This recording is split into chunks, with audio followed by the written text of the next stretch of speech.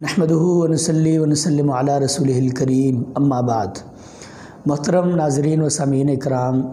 बिलाशुबा सूरज और चाँद का गिरन होना अल्लाह ताला की निशानियों में से एक बहुत बड़ी निशानी है और अल्लाह ताला ये निशानी इंसान को वक्फ़े से दिखाता रहता है ताकि इंसान अपनी औकात में रहे और इस बात को याद करे कि जो रब इस रोशनी को छीन सकता है चंद लम्हों के लिए, चंद मिनटों घंटों के लिए, जो इस रोशनी को मुअत्तल कर सकता है, वो रब इस बात पर भी कादिर है कि सारी कायनात के निज़ाम को ख़त्म करके इस ज़मीन को, आसमान को अपनी मुट्ठी में पकड़ के क़यामत बपा करे और तेरा मुहासबा करे और तुझसे तेरे किए हुए आमाल का सवाल जवाब करे। नबी अकरम सल्लल्लाहु अलैहि वसल्लम के ज़माना में जब पहली मरतबा ये सूरज ग्रहण हुआ था तो इत्तेफाक से उस दिन नबी अकरम सल्लल्लाहु अलैहि वसल्लम का बेटा इब्राहीम रज़ी अल्लाह ताला अन्हु इस दुनिया से रुखसत हुआ था। तो लोगों ने आकर आप सल्लल्लाहु अलैहि वसल्लम से सवाल किया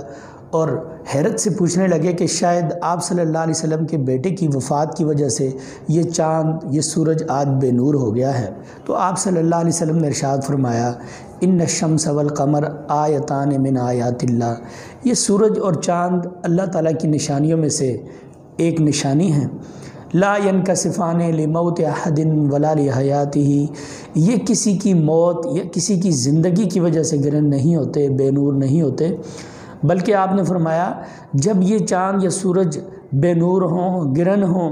तुम अल्लाह ताला को याद किया करो, फ़ज़्कुरुल्लाह, अल्लाह ताला को याद किया करो, वसल्लु, और नमाज़ पढ़ा करो। और नबी अकरम सल्लल्लाहु अलैहि वसल्लम की सुन्नत है कि जब सूरज या चाँद गिरन हो तो सलात कुसूफ़ या सलात खुसूफ़ अदा की जाए। जब सूरज गिरन हो तो सलात कुसूफ़ अदा की जाती है और जब चाँद गिरन हो तो सलात खुसूफ़ अदा की जाती है। और खुसूफ़ का लफ्ज़ चाँद और सूरज दोनों के गिरन होने पर बोला जाता है, जबकि कुसूफ़ का लफ्ज़ सिर्फ़ सूरज के गिरन होने पर बोला जाता है। नमाज कुसूफ़ या खुसूफ़ के अदा करने का तरीका ये है कि इसको मस्जिद में बाजमात अदा किया जाए। अगर इनफरादी तौर पर भी अदा किया जाए तो बिल्कुल दुरुस्त और जायज़ है। बिल्कुल इसी तरह जिस तरह आप किसी भी नमाज में खड़े होते हैं उसके लिए आप तकबीर तहरीमा कहें, उसके बाद दुआ इस्तिफ्ताह पढ़ें, तावुज़ और तस्मिया पढ़ें, सूरह फातिहा पढ़ें, उसके बाद कोई सूरत पढ़ें, लेकिन ये बात अपने पेश नज़र रखें कि नबी अकरम सल्लल्लाहु अलैहि वसल्लम ने जो सलात कुसूफ़ अपनी ज़िंदगी में अदा की थी वो बहुत तवील नमाज थी, तो इसलिए कोशिश करनी चाहिए कि तवील तरीन नमाज पढ़ें। तो उसके बाद आपने जो क़िरात करनी है वो तवील हो। नबी अकरम सल्लल्लाहु अलैहि वसल्लम के बारे में आता है कि आपने सूरह बकरा जो कि 2.5 पारों पर मुश्तमिल है, उतनी लंबी आप सल्लल्लाहु अलैहि वसल्लम ने सलात कुसूफ़ अदा की थी। लंबी क़िरात करने के बाद आप रुकू करें, रुकू के बाद आप खड़े हो जाएं जिस तरह हम आम नमाज़ों में खड़े होते हैं और रब्बना वलकल हम्द हम्दन कसीरन तय्यबन मुबारकन फ़ी ये पढ़ें। उसके बाद दोबारा सूरह फातिहा शुरू करें, फिर आप सूरह फातिहा की मुकम्मल करने के बाद क़िरात करें, फिर उसके बाद आप रुकू में जाएं। ये रुकू पहले रुकू से थोड़ा हल्का होना चाहिए और ये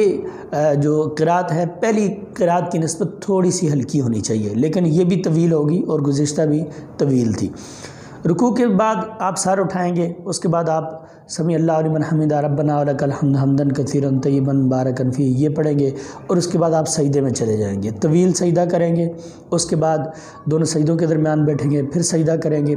फिर आप दूसरी रकत के लिए खड़े हो जाएंगे।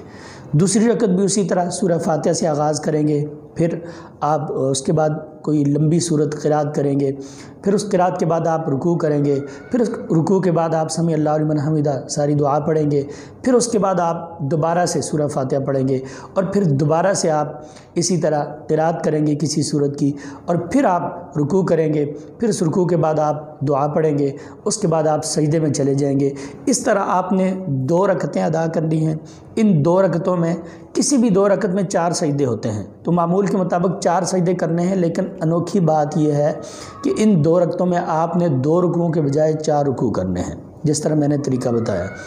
और इसी तरह इन 2 रकतों में आपने 4 मरतबा सूरह फातिहा की क़िरात करनी है और 4 मरतबा सूरह फातिहा के बाद کوئی بھی سورت جو آپ پڑھیں گے، کوئی بھی قرآن مجید کا جو آپ حصہ پڑھیں گے طویل ترین، وہ آپ کریں گے۔ تو اس طرح یہ 2 رکعتیں صلاۃ کسوف کی ہیں یا صلاۃ خسوف کی ہیں۔ جب بھی سورج یا چاند گرہن ہوگا تو آپ کو یہ رکعتیں پڑھنی ہیں، اور یہ عام نمازوں کی طرح مسجد میں ادا کی جائے گی، اور اس نماز کو عام نمازوں کی طرح ادا کیا جائے گا۔ باقی جتنی بھی چیزیں ہیں، جیسے تشہد میں بیٹھتے ہیں، تشہد کی دعائیں ہیں، سلام پھیرنا ہے، دونوں طرف پھیرنا ہے، اور اسی طرح سجدے میں جو تسبیحات پڑھنی ہیں، جتنی دعائیں پڑھنی ہیں، 2 سجدوں کے درمیان پڑھنی ہیں، اسی طرح آپ نے رکوع میں جو تسبیحات پڑھنی ہے،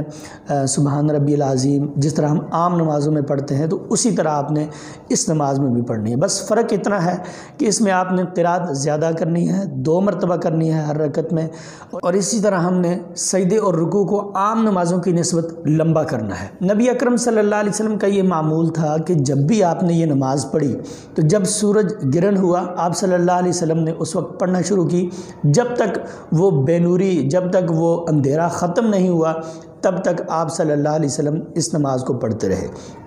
تو اسی طرح کہتے ہیں کہ جب سورج یا چاند گرہن ہو تو باہر نہیں نکلنا چاہیے، اور آسمان کی طرف نہیں دیکھنا چاہیے، سورج کی طرف نہیں دیکھنا چاہیے، عورتوں کو یہ نقصان ہوتا ہے، بچوں کو یہ نقصان ہوتا ہے۔ یہ ساری باتیں اپنی جگہ پر، لیکن سوال یہ ہے کہ جس چیز کی طرف ہماری شریعت نے رہنمائی کی ہے، اسلام نے حکم دیا ہے کہ آپ صلاۃ خسوف ادا کریں، آپ صلاۃ کسوف ادا کریں، کیا ہم وہ عبادت کرتے ہیں؟ کیا ہم توبہ اور استغفار، اور کیا ہم اللہ تعالیٰ سے بخشش طلب کرتے ہیں؟ کیا ہم قرآن مجید کی تلاوت کرتے ہیں، نماز اور نوافل کا اہتمام کرتے ہیں؟ اگر ہم یہ سب کام نہیں کرتے تو پھر کسی بھی وقت ہمیں نقصان پہنچ سکتا ہے، تکلیف پہنچ سکتی ہے، ہمارا نور چھن سکتا ہے، ہماری بصیرت ختم ہو سکتی ہے، ہمارے جسم میں کوئی تکلیف آ سکتی ہے۔ تو اس لیے اہم ترین بات یہ ہے، بغیر اس بات کی تصدیق یا تکذیب کیے کہ اس دوران انسان کو کوئی تکلیف پہنچتی ہے یا نہیں، ہمیں اللہ تعالیٰ کے ذکر میں، اس کی عبادت میں، نوافل میں، تلاوت میں اور اذکار میں مشغول ہو جانا چاہیے۔ جب ہم عبادت میں، ذکر و اذکار میں اور اللہ تعالیٰ کی یاد میں مشغول ہو جائیں گے، انشاءاللہ مجھے اس بات کا یقین ہے، اور نبی صلی اللہ علیہ وسلم کے فرمان کے مطابق